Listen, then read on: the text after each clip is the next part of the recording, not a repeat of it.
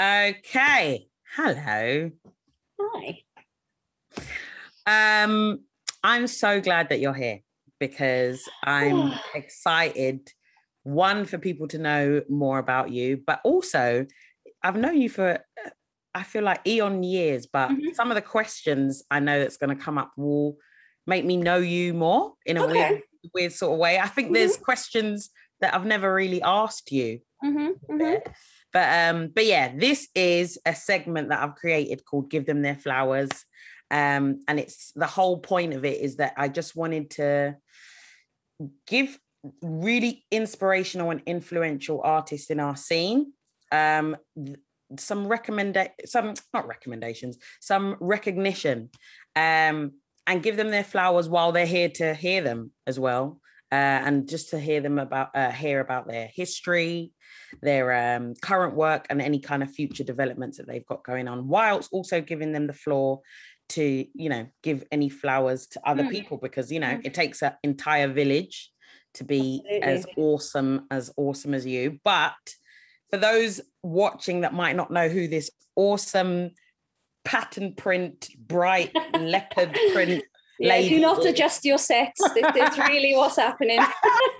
For those that might not know who you are, I'd love for you to say your name and what it is that you do.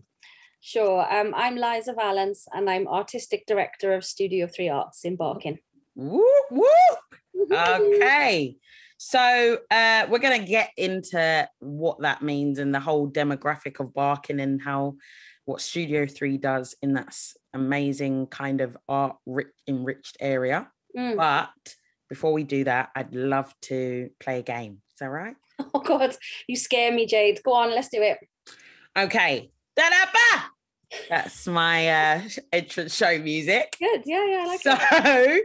So what we want to do is some really quick fire round questions. Okay. Don't think about it too much. Just whatever comes to the top of your head and just shoot. Okay. So as concise as you can get it. Lovely. Okay. Okay. So what is your earliest artistic memory?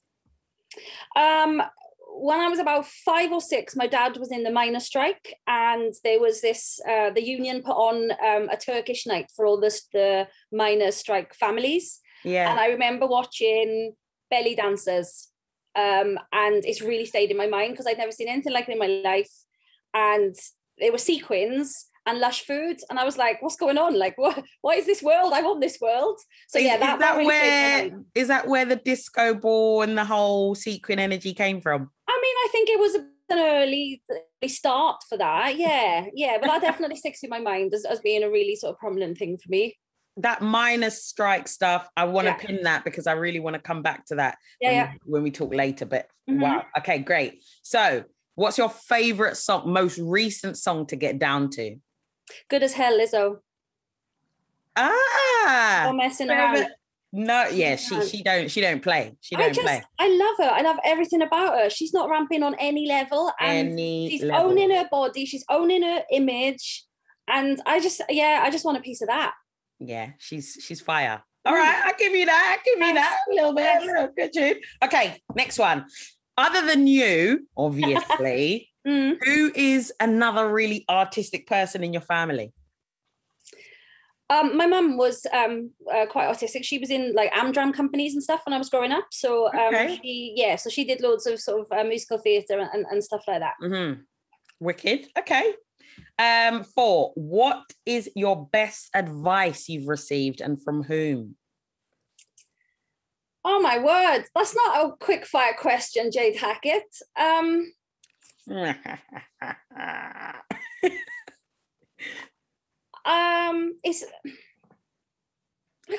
say one of them, one really good piece of advice that you've received and from whom.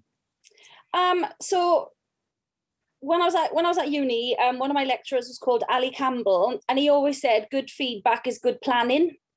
And I didn't really know what it meant until I started running projects. Right. For me, that's really important. If you don't spend the time to reflect on the thing you've just done, you'll likely make the same mistakes again. And that one always sticks on my head because it's quite a good little saying. Good feedback is good planning. Good feedback is good planning. Okay, people out there, please make sure you write that down. All right, keep going. What was the last dance spectacle that you saw that really kept put you in awe? Oh, well, we just did our emerging choreographers platform last week at Redbridge Drama Centre. Yes, we're going to touch on that. It was fire, you know. It's just a room full of young people at that stage in their careers where anything could happen, sort of thing. Mm-hmm. But I suppose in terms of like a whole spectacle and in terms of what it means, it's got to be Black Dog, Botis Saver. Got to be. It's insane, isn't it? It's ridiculous. And every time what is going on in their quads with that funny little bum shuffle? Little walk thing. Trust me, I've watched. And every time, I think I've seen it about 3 times now. And every time I'm still like, yeah. How are you doing this? Yeah. I agree. I think that's a really, really good one. Okay, keep going. What was something really difficult for you to learn? So I'm disabled. I've got a degenerative condition in my spine. And a really difficult thing for me to learn was that it's okay to articulate that as being part of my identity. Yeah. For ages and ages and ages, I was a bit embarrassed about it. I never asked for my access needs to be met. I never talked about it as part of my like creative aesthetic. Yeah. And because I think I didn't want to own up to the fact that I've got a degenerative condition. But the minute I kind of welcomed it in, it gave me a whole new outlook on stuff. So it was really hard to go through, but actually it's been super valuable as well. 100%. You go, girl. All right, last 2. We're doing good. What would you tell your younger self? With it. Stay there. It's going to be all right. And imposter syndrome is affecting everybody in the room. Everyone in the room is feeling as insecure as you right now. So pipe down, it ain't all about you. Stick with it. I feel like that's a pin. Yeah. We want to revisit, but 100% keep that advice. Last one. What was the moment you fell in love with what you do? That's a bit of a hard one. But there was a moment when I was at uni and I studied forum theatre, particularly the work of Augusto Boal. And same lecturer I mentioned earlier, Ali Campbell, he'd got me this work placement in a Bangladeshi boys youth club in Stepney. And it was me and this group of Bangladeshi boys who were like bouncing off the walls. They'd all just played football and then just come into this room with me to do drama. I was like, this is brilliant. Like there's all this like crazy energy of a bunch of kids that didn't know they were going to come and do drama. Not really that fussed about doing drama, but we just got into it. And I remember it just being like, I could like see over the top of them. In the middle of the session, a bit of the ceiling fell down and someone nicked a Hoover and various other things. But it just felt like, I love this energy that anything might happen. I that's what I really thrive on. Yeah. I feel like that's the best part of working with young people. It so keeps you on your toes. Like there's no generic blanket way, and every day is a new day. Every day is new things coming out of them. Definitely. So yes, Liza. Woo! Everyone in the room is clapping for you right now. Thank you. Phillip. All right. So some of those pinned things that we were just talking about, I'd really love to like see if you can touch upon. This is the part as well, I think, for me that I'm really interested in, which is, I know you up from a certain point, all up until now, but all of this stuff here, this other stuff, your history is something that I'm actually really, really curious about. And how you came to be Welsh. Which is your little village? I'm from Aberdare. There we go. So what is that journey from there over to Barking, leading like one of the awesomest arts charities ever? What's that journey? And if you could break it down in like five key points, that would be awesome. Go for it. So I think it goes, grew up in working class village. My dad worked for the coal board. So there was loads of kind of those sorts of Welsh working class cultural forms around me, but probably just that. My dad, as I said earlier, was in the miners' strike. So, money was tight, and actually not just money, but sort of new and innovative cultural experiences, but were quite tight where I grew up. Sorry, just for the young, we might have some younger viewers, so they might not understand cultural and political time of what that would be. Yeah. So I mean, I will do it. I will do best it as you can. if I try to do this. So 1984, huge, one of the biggest kind of strikes, money pay disputes ever in British history. The miners against basically Margaret Thatcher as Prime Minister at the time, and it meant that lots and lots and lots, thousands of men predominantly were out of work for more than a year, whilst still on the picket line, whilst kind of negotiating with the government better paying conditions, and it was horrendous and very violent. There was lots of violence, particularly up in the north of the country, in places like Orgreave. There was a very particular clash between the police and the striking miners. And I think for lots of places, particularly South Wales and the north, actually, most notably, it was a really difficult time because it was the primary industry in those areas, and it was completely eradicated. And pretty much after that, then all the mines pretty much started to shut down. So I grew up in a place that kind of defined itself around mining and the coal industry kind of thing. That was the dominant kind of culture. So like loads of, like where I live, all of the little houses were all built for miners to live in. That's kind of what they were sort of back a day. So, we sort of inherited that culture kind of thing. So that's kind of what it was. So my dad wasn't a miner, but he worked for the coal industry. So, he was an allied profession type thing. He was, he worked with coal.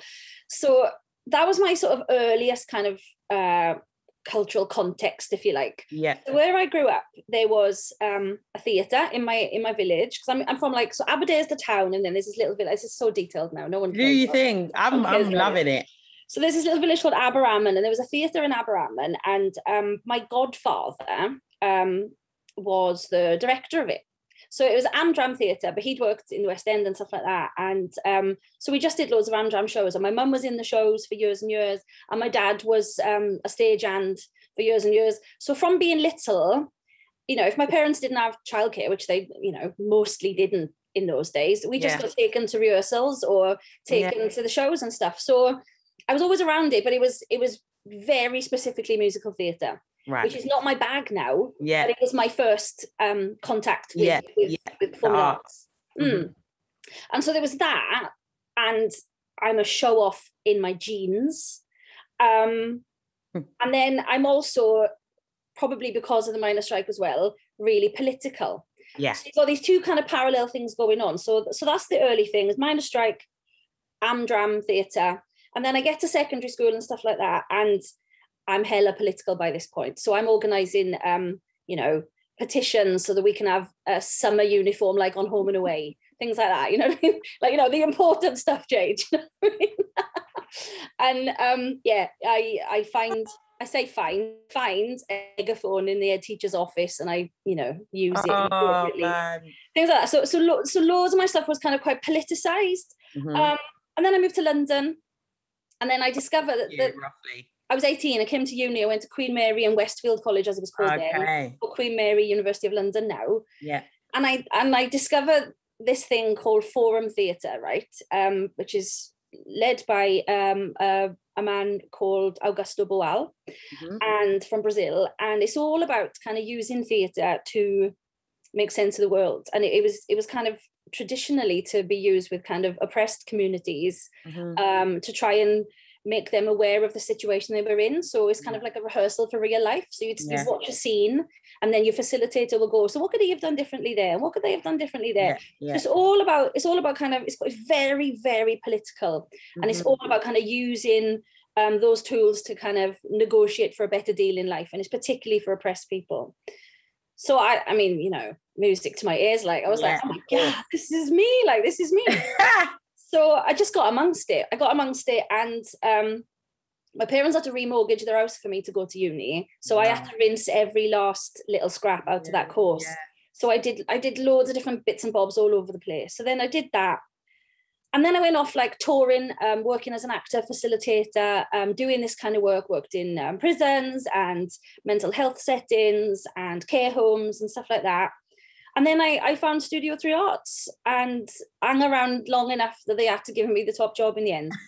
So so then I, and since being artistic director, I've been really able to sort of refine my practice, particularly around kind of dramaturgy and direction within hip hop theatre, which is a thing that I, love doing. And it's my latest, I suppose it's the thing I've come to the most recent, but it feels like I'm home. Do you know what I mean? It feels like I'm home. Yeah.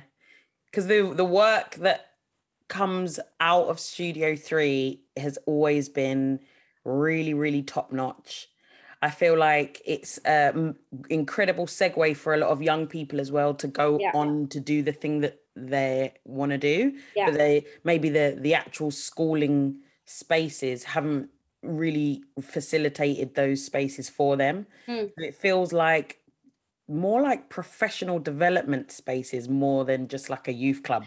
Do you get what I mean? Yeah, absolutely. And like, the central premise of my work as an individual artist, but also Studio 3 Arts is about creating access and removing barriers to arts participation in its widest form. So that doesn't mean just like, we'll put on a show with cheap tickets and you can be an audience member. It means you can be a producer, a curator, a writer, anything. And sometimes those barriers are just psychological. It could just be as simple as that's not for the likes of me. Yeah. Or it might be you can't afford it, or it might be, it's rubbish and you don't want to go and watch it. But it's my job to really interrogate those barriers and reduce them and get rid of them for everyone. Yeah, one of the best things for me, there's been so many awesome moments there, but one of the best ones I think was having the young people perform with Matthew Bourne and the whole team. Talk about it, because well, it was one of those kind of chance things really to begin with. So I was speaking at an event at the King's Fund in London, and I'd written this speech, funnily enough, about the miners' strike, and it was because that Turkish night that I mentioned earlier, that was the first time I ate a kebab, right? And so I'd written this whole speech about my first kebab and was using it as this like metaphor for new cultural experiences and blah blah blah. And when I turned up there, it was the poshest room full of people, right? It was so posh. Imposter syndrome goes like this. Yeah. But I still think, well, I ain't got nothing else written. I've got to do this speech to this room full of these posh people about a kebab. I've just got to do it now. I'm here, like. So, it makes me cringe when I think about it. So I just did this speech, and it was a mixed response, because I don't know if many people in the room like even had a kebab or knew what it was. But then one geezer comes to talk to me at the end, and he's like, "Oh my God, that was really brilliant." Blah blah. I'm Paul, and I work with Matthew Bourne. And I was like, "Oh my God, I've just talked about a kebab in front of someone that works." And then we kept in touch, and we kept like trying to find little ways to work together, and it never really came to anything. And then about 3 years later, Paul Smethurst called me and was like, "I've got it, Liza. I know how we're going to do it. We're doing Romeo and Juliet at Sadler's, and I want to do 2 big community productions around that. One up north in Bradford, and I want the other one to be with Studio 3 Arts in Barking."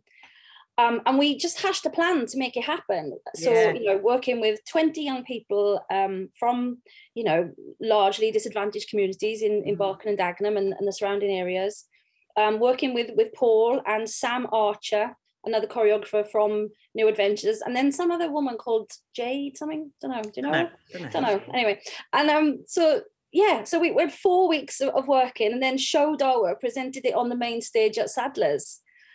And with the whole set and everything, isn't it? The whole Matthew Bourne New Adventures Romeo and Juliet set, with our young people just killing it on that stage. And it was one of those ones where I sort of thought, if I never work again, I'm all right, I'm all right, because this happened. Yeah. You know what I mean? And it's so kind of naff, but like I kept the program, because like my signature was next to Matthew Bourne's in the program.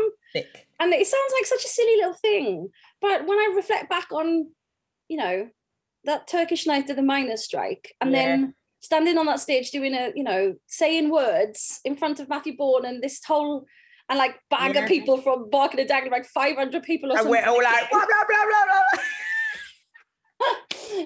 blah. Yeah, amazing. But that's the funny thing, because we kept it real. We brought Barking and Dagenham to Sadler's as well. We didn't try and fit into that. We just did our thing, and that's why it was important, I think. It was amazing. It was incredible. So it's a brilliant segue into what things are happening currently now with Studio 3 and the great things that are going to be coming up. So let us know, what are Studio 3 cooking up? So I suppose the really big thing at the minute is that we are refurbishing and rebuilding our art centre in Barking, which for me is in equal parts really, really exciting and also really terrifying and horrible, because it's a lot of money, you know. It's a lot of money. It's public money. Mm-hmm. And Jade, you know what I'm like about public money. I can't even let staff members eat a biscuit that's been bought for a participant. Yeah. I'm so like tight about public money because, and again, it's coming from working class background, like, you know, you don't waste money like that. Yeah. So to have, you know, just shy of 1.8 million pounds that I've spent, I know, it makes me feel sick even saying it, but it's like, it's taken me 5 years or something to raise that money. And so I've got to spend every single penny as wisely as I possibly can. So that's going on at the minute. So we are building an extension, which will be a second rehearsal studio. Mm-hmm. So that'll be there. We are bringing in what's called a change-in place, which is a industry standard adult and young people with disabilities changing room. So it'll have a hoist and a shower, accessible toilet, all that kind of stuff. And I think we might be the only one of those in a public building in Barking. So, you know, it's really important. You know, if we mean what we say about accessibility, it's got to be there. It's really important. Yeah. A new recording studio and a green room and a live room and, you know, all of that stuff. Cafe bar. So please join me for an Aperol Spritz at the bar. Should be quite nice. And just, nice new dressing rooms. A cupboard is becoming my office, which is no more than I deserve.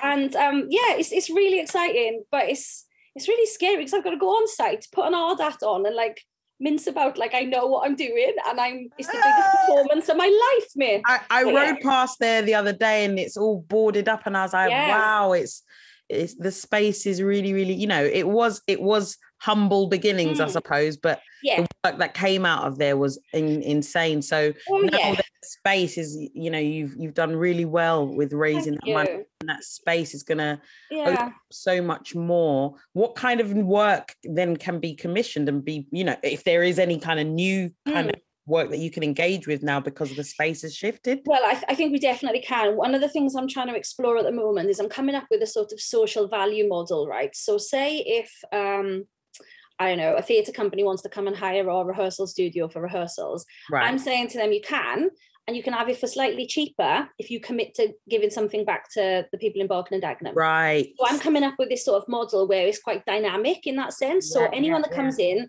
has got to commit to giving something, to offering something back to the creative community in Barking and Dagenham. So I'm trying to work out what that might look like at the minute. And we've got, you know, some models of doing that. So I think that will open up interesting possibilities. Yeah.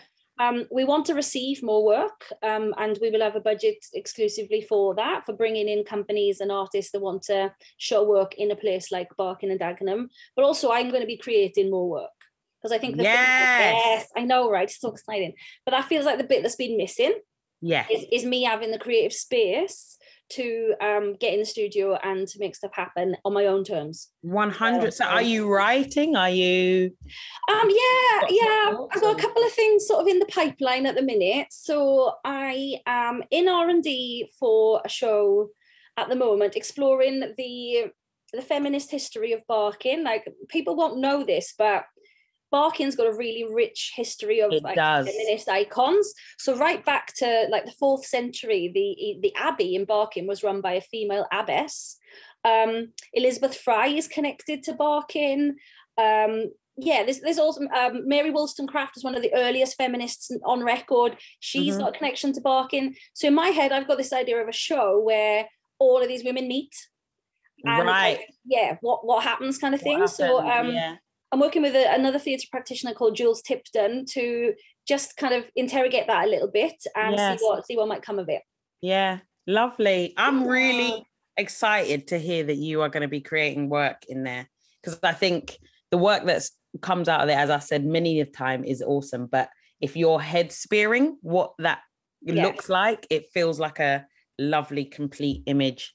So I think, like, I'm so excited. Sorry, I'm just, the revelation of all this stuff is like, because I know what that space could be and what it is and what you're, you know, what you're bringing it to to grow to. So because of all of that, and I know that it takes a massive village to make Studio 3 happen, we're giving artists like yourself a platform to kind of give 1 to maybe 3 flowers to people and, governors, board members, family members, whoever it might be, and a first teacher we've had at some point.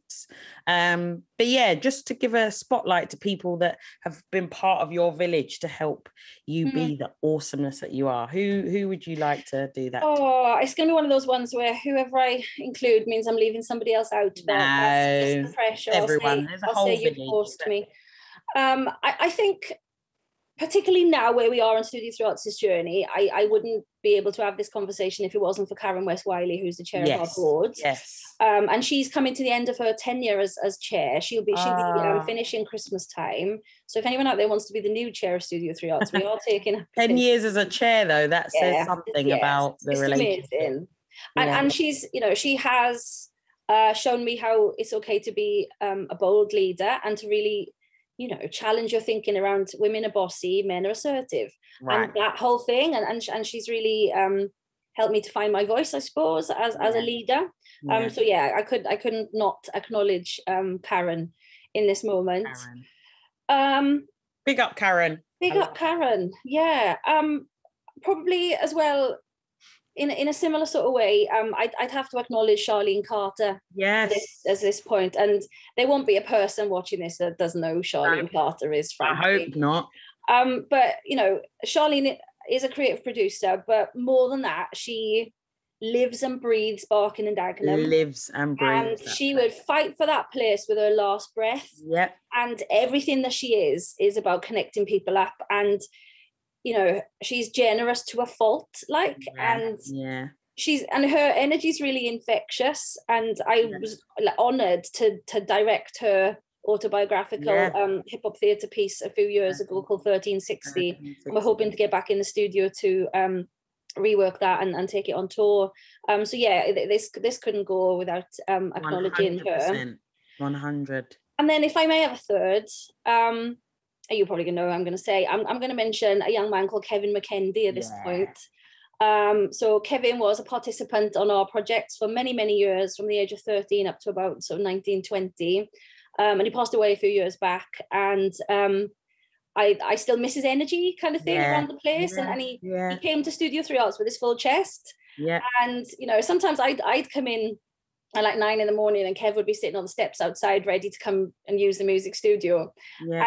And even though he was a young person, I could still have a really detailed conversation with him about the decisions I was making and stuff. And and his energy is still in that place. And there's lots of people who, around when Kev was around, who were still connected to Studio 3 Arts. And I do feel like he shaped me. He has had an impact on my life. So it wouldn't be right to not acknowledge him in a moment like this. And at the end of the day, there is so many people that have helped Studio 3, but those 3 people, I definitely concur that they have been a triumph to that space, and also a testament to the kind of space that space wants to engage with, the energy that space wants to engage with. So yes, 100%.